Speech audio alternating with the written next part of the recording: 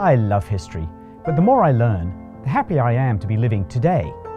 Yes, it would have been great to hear Mozart playing live, or maybe watch Shakespeare putting on a show. But then you've got to remember, Mozart died at a mere 35, and Shakespeare shuffled off this mortal coil at just 52.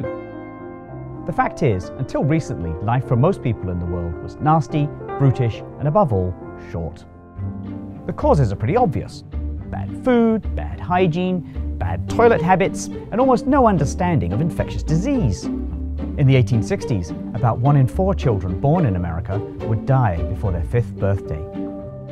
Adults fared a little better, but still, up to 1 in 100 of those in their 20s and 30s would die every year. And because early death was so common, it was hard to avoid the sight of it. We just don't see death in the way we used to. For instance, until the 20th century, most people died at home, and their families would clean and prepare their bodies for burial. Nowadays, most Americans die in the hospital. There's no need even to see the body of your loved one if you don't want to. So much exposure to death led to certain rituals and superstitions. For instance, in the 19th century, there was a great fear of premature burial. So if you had the money, you might have a bell put on your grave, connected by a little string to your finger, so you could ring it for help, if you got better. For those left above ground, mourning was heavy on the ritual. In Victorian England, if you lost an immediate family member, you're expected to wear black for a whole year.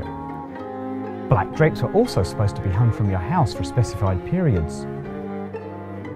And in Spain and Portugal, until quite recently, widows were expected to wear black for the rest of their lives.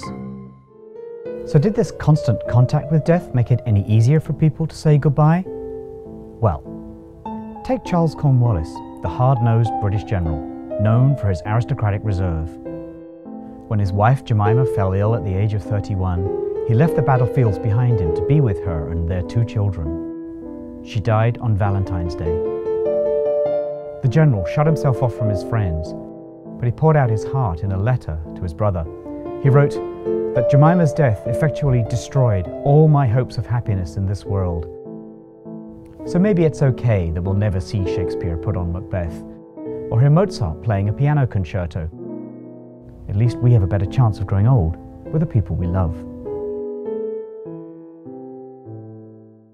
I'm Chris Wolfe, the history guy at PRI The World, and if you have any questions about the history of death or anything else history related, just drop them in the comments below.